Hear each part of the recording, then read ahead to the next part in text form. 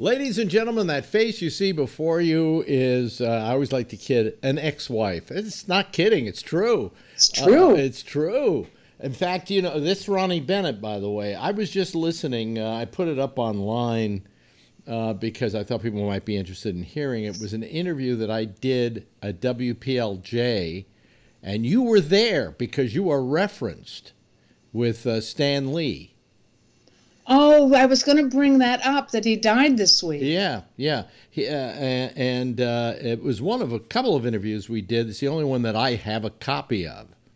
And he reads Spider-Man to the kids out there in the radio did he? audience. Yeah. And you come up because we mentioned what was the show you were on, To Tell the Truth? Which one was it? To Tell the Truth. To Tell the Truth, and he had been on it. So did we talk about it? And of course, as the real Stan Lee. Right. He said, we watched the show on television. My wife couldn't figure out which one was Stan Lee. And I said, then I talked about the fact that you had been on it as a fake dancer from Old Calcutta. And a fake nude dancer fake nude dancer from Old Calcutta. Right. So and I got 2 votes. I know. And then he says to you something like, "Hey, Ronni," because you obviously were in the studio with us when the interview was done. So, yeah, that was a long time ago, and out of the three of us, one is dead. So, you know, one's getting there very quickly. well, I'm not going to bring it up, but we're all getting there. You know. Yeah, I mean, I'm getting sick and tired. I can't tell you how sick and tired I am. You better not die on me, and I'm going to tell you why. Because I'm sick and tired of everybody I know dying. Yeah, I know it's hard to get old. You know, as you get older, that's one of the big things. Eventually, I mean, what was the story I heard about a guy who used to go to his high school reunion every year, and one year he went and he was the only guy there? You know, I used to get invitations every year, and this year would have been 68, 78, 88, 98, 80, my 60th high school reunion, but nothing came this year. Really? Because I remember I went to one of yours with you. That's right. I forgot that. Yeah. Yes, you're right. And I commented on how interesting it was to be in a room in which all people within a pole, say a center pole, were 6 months difference in age from each other. Right. Okay? But they all look very different ages. They all look different ages. Yeah. That everybody ages differently. And that was my first great lesson in life, you know, that the good Lord isn't good to all of us, you know. It was funny that some I recognized and some I didn't know from. Yeah. I mean, the good Lord isn't good to all of us, and some of us He allows to buy facelifts. So, you know, it's but you know, that was quite an interesting evening that way, you know. But I never went. I went to one of mine, and then it was going to be on a boat up near Petaluma somewhere along the river there, something. Anyway, I drive up to the boat and I see the people getting on. It's like my 30th or 40th, right? I think it's my 40th. And these people are all walking onto it, and I'm looking at them, and I'm going, they're too old to be my classmates. Did you bring a mirror? Well, wait a minute. So I freaked out and turned around and went home. Oh, you didn't go at all? I didn't go at all. I told the story on the air about how I just couldn't bring myself, because number one. You went to Drake High School? Yeah. If it weren't on a boat, I might have done it. But on a boat, you're stuck with these people for 2 hours. That's right. You know, you can't go anywhere. You can't jump off the boat or whatever. So I made a decision, a conscious decision. I don't want to have to deal with these people. Jeez, Alex, give me a break. I'm not as old as they are. Yeah. You know. You didn't bring a mirror. Yeah, well, I mean, looking at them made me suddenly realize that, you know, I better go look at the mirror. Yeah. But, you know, so, yeah. And I went to one 10 years earlier. This was very funny. And I went, of course, Bennett Schwarzman, you know. And it was at a ranch somewhere, and I went. And it was, again, very interesting, you know, because it was interesting to see how people had aged and so on. And Is that why we go to reunions, do you think? Because we want to see if somebody aged better or worse than we did? well, actually, we want to make sure, we want to hope that they all aged worse than we did. Okay. And I went to this thing, and I'm talking with somebody, one of my classmates, Ben, and I'm Ben Schwarzman's got it on the little thing on my chest, you know. And all of a sudden, she looks at me and goes, "You're Alex Bennett." And I said, so she'd been listening to you on the radio, but didn't know that you were a classmate until then, right? That's right. Yeah. So I was found out. I see. I've got a story for you, a very interesting story. Okay. And toward the end, it involves you. As most things do, if they're good stories. Yeah, give me. Jesus, Alex. Well, have you ever sent away for your DNA? Yes. Okay. I wasn't interested. I'm just not interested. Look at my face. You know where I came from. You know. And I don't have any interest. How do we know by your face where you came from? Europe. Well, I mean, it's got to be it's Africa. Come on. No, it's not Africa, but neither am I. So I just wasn't very interested. At least not at $99. But about a year ago, all came these down to places $69. were having a sale for $59 or $69, and so I thought it was maybe worth that much. Yeah. And I signed up at one of them. Didn't read any of the information, you know, about privacy or anything like that. I just filled out the form and gave them my PayPal account or a credit card or something, and let it go. And about a month later, I get an email via the website. Yeah. From another person who's a member of the website. Mm-hmm.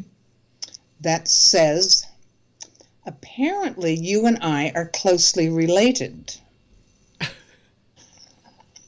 50%.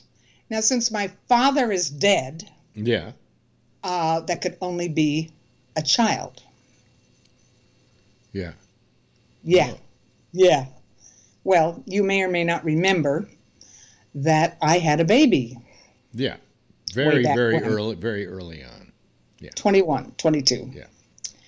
And, you know, I had the baby, and when it was adopted after he was born, I had arranged that I would sign the papers without knowing the name. Mm-hmm. Well, somebody screwed up at the hospital, and the name was splashed. The parent's name was splashed all over the place. So that's not something you forget, right? So the person who signed that email had that last name, so I knew it wasn't a mistake or whatever else it might be. And so there you are, 55 years later. And so, you know, well, wait a minute. Now, this person was what in relationship to you? Son. Oh, boy. Oh, I didn't. Oh, did I leave out the important part? Either that or I wasn't paying attention, but I think, yeah. So this reader of yours is your son? Not a reader. It came from the website. Oh, I see. Okay. All right. The DNA website. I get those things, too, where they send you and they say, you know, the only one they got right so far was my cousin, who is my cousin. They keep telling me fifth cousins. I don't really care, you know, about right. I'm not having a family reunion anytime soon. Right. So, you know, so I didn't know quite what to say, but I answered in some manner. And we exchanged a few emails, and he had read my website. And I've got a whole timeline with pictures and stories that I told. Right. So he found out a lot about my family, and we exchanged some of that information. And then that started early this year. And then come spring, if you remember, over most of the spring, I had 2 surgeries. I was in the hospital twice for a week each, and recovery afterwards for an internal bleed that was plaguing me. And I just let it go, partially too because I was uncomfortable. I didn't know what to do about this. And yeah, I don't know what I would do. Yeah. Yeah, well, there's no rule book, you know. Yeah. And so And the only ones they ever show you on YouTube are people that have been trying to find each other for years and years and years. Well, you know, I had a son. I believe I had a son. At least it was asserted that I had a child that was given up for adoption, and I found out it was a son because I could read upside down, and I saw it on the doctor's desk.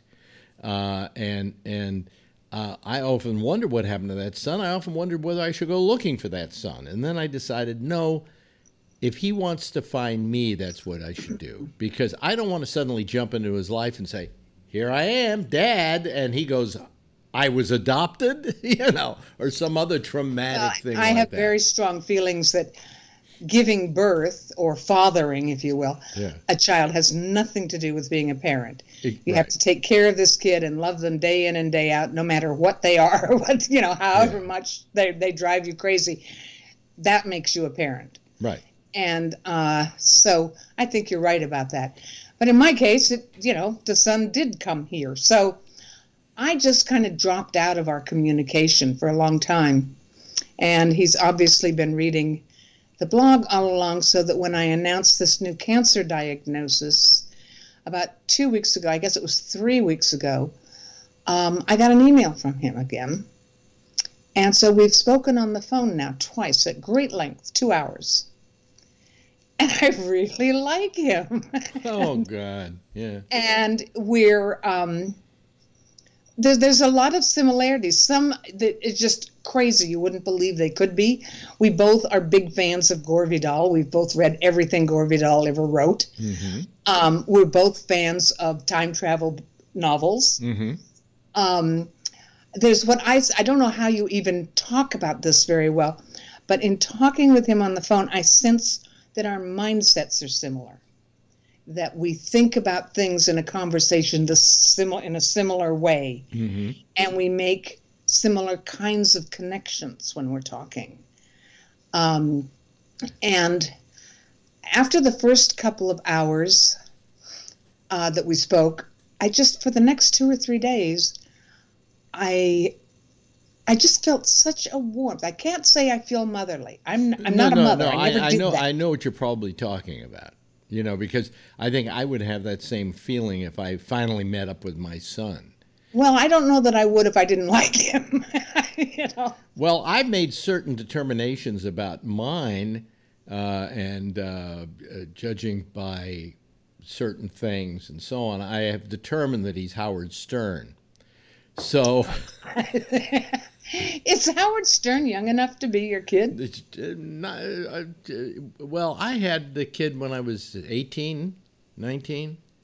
So, God, we were stupid, weren't we, about where babies come from? So, you know, that would be 60 years old. He could be 60 years old. Howard's a little older than that, but I know it's not Howard.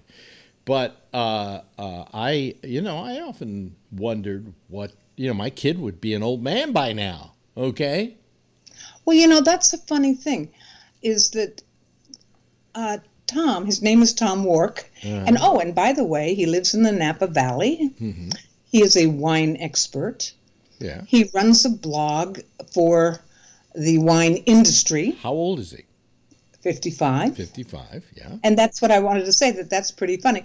Because if I read about John Smith in the paper 55, that I don't really think it exactly, but sort of in the back of my head, he's getting old. And so it's really weird to have a kid who's 55. That's getting. Let me ask you a couple of questions about this, though, because I knew you after you had that kid, and you always talked about it. It was something that was weighing heavily on you. Really, I don't remember that. I mean, it was enough that you considered it a real blip in your life, and kind of. And so I mean, I knew it, and we'd talked about it on several occasions, and you seemed, I don't know what I felt you seemed. It concerned you, okay? Well, yeah. But anyway. So I kind of have a vested interest in this story. You even have a bigger vested interest. I haven't told you yet. Oh, is there a surprise ending to this? Well, it's not an ending. It's just a little piece of information. Oh, okay. Well, let me finish first. Let me ask you Oh. a couple of questions first before we lead to that. We may as well not ruin the big payoff here. Oh, it's not big, but it's nice. Yeah, it's nice. Did you find out who raised him and things like that? Yes, and I knew that when the doctor who took care of me during that, and once I decided that the baby would be adopted, they gave me 2 or 3 choices of some people who wanted to adopt a baby. And I said, don't tell me their names, but they gave me their particulars, what their ages were, where they were from, what they did for a living, that sort of thing, whether there were other children adopted or otherwise. And however those decisions were made, I could have made the choice. I could say no, and I could say yes. And so the family that took him, I didn't know their name at that time, and I had made arrangements with whoever you talked to back then, that when I had to sign the papers, the legal papers for him to be adopted when I was in the hospital, that they would not fill in the name. I didn't want to know the name. Yeah. I was very young, and I didn't know if knowing the name or anything like that would make me change my mind. And these people had paid for all my medical expenses and all of that, and had updates on my condition.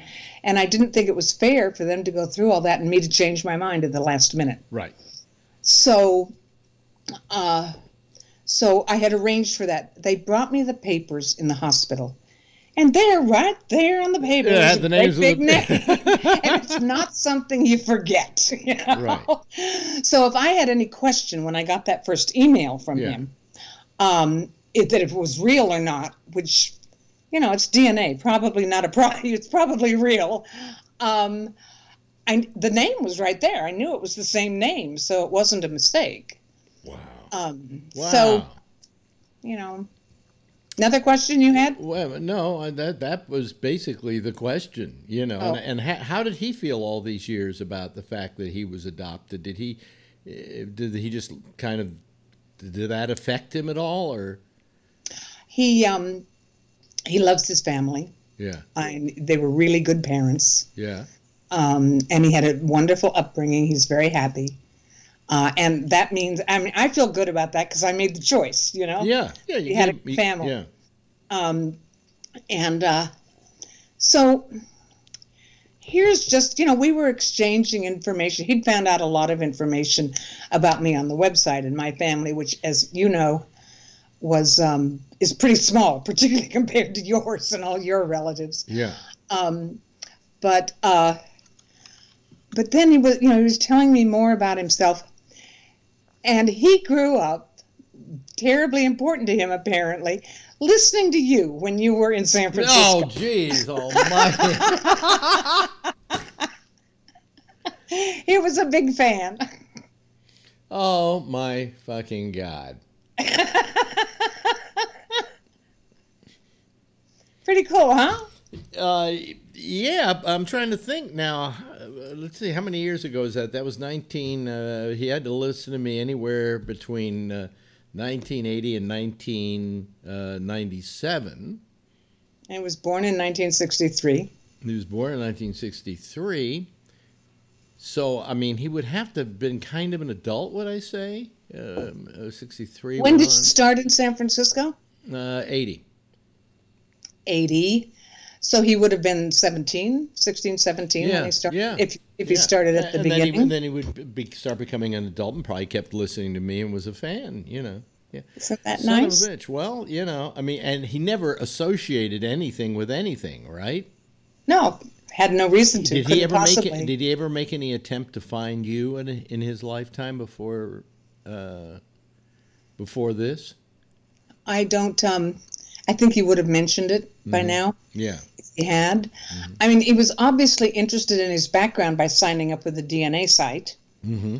And one of the important things about this, besides the curiosity and interest in situations similar to mine and his, is medical information as important. Yeah. And if adopted, you have no idea what your medical background, your family's medical background is. Right.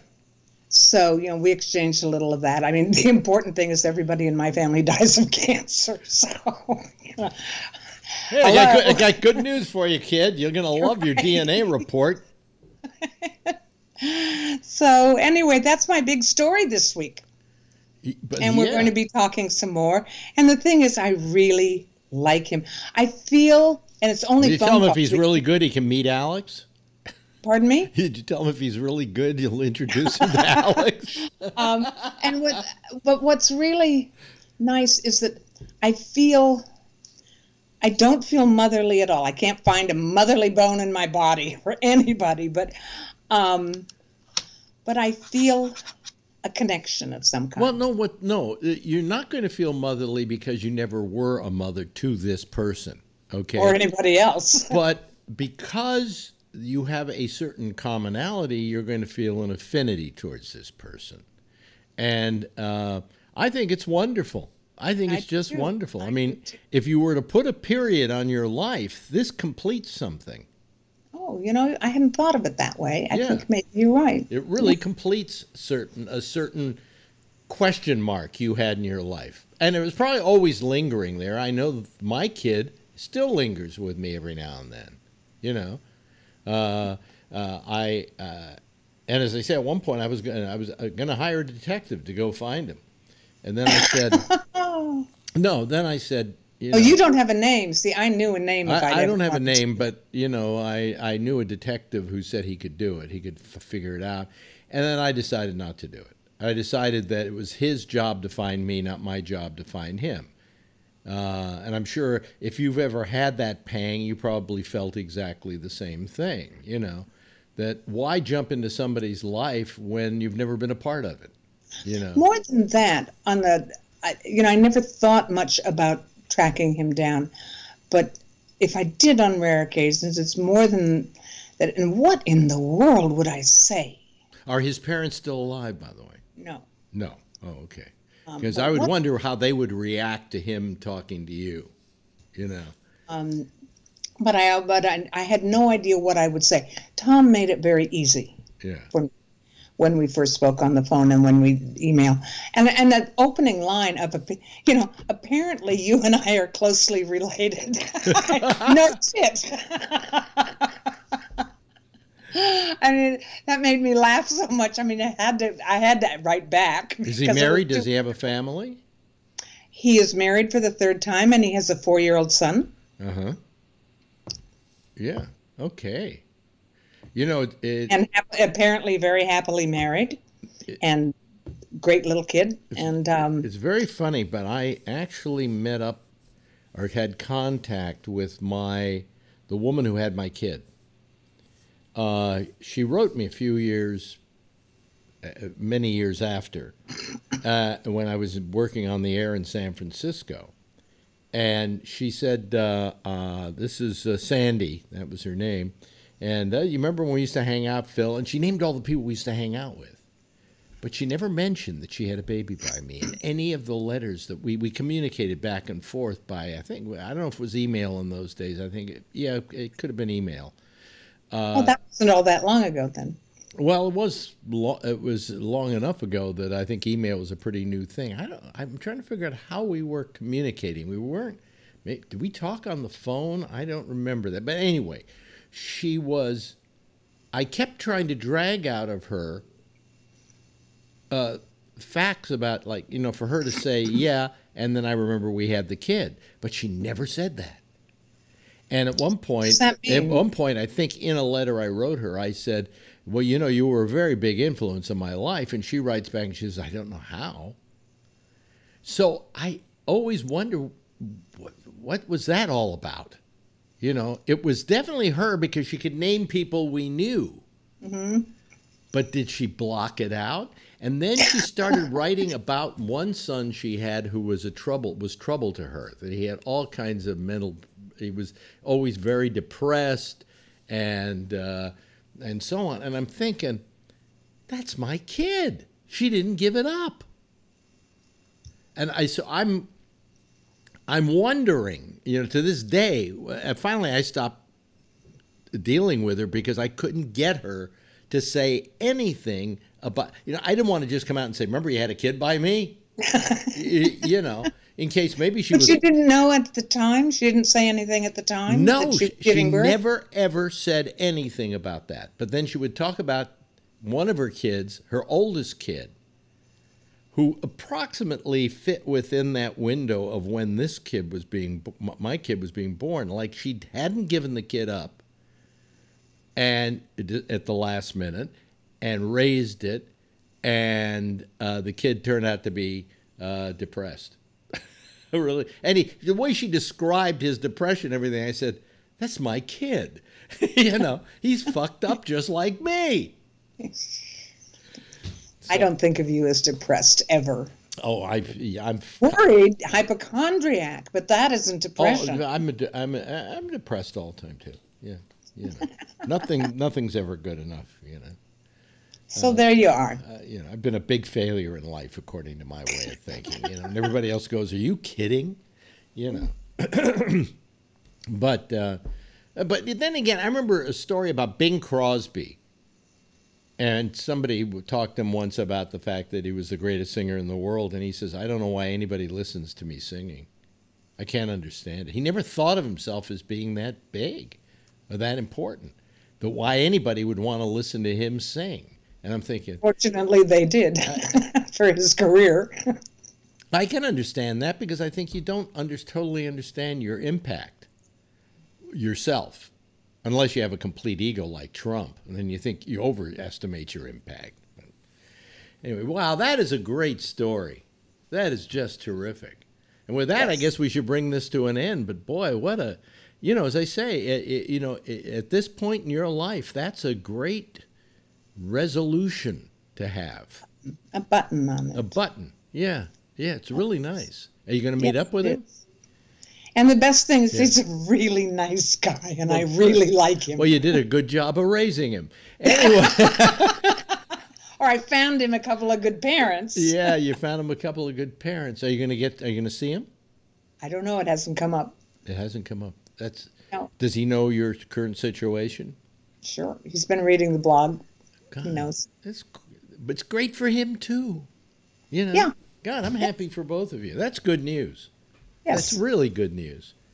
Hey, yes. Ronnie, let's do it again. See you next time. See you next time. Ladies and gentlemen, ex-wives keep cropping up. Ronni Bennett.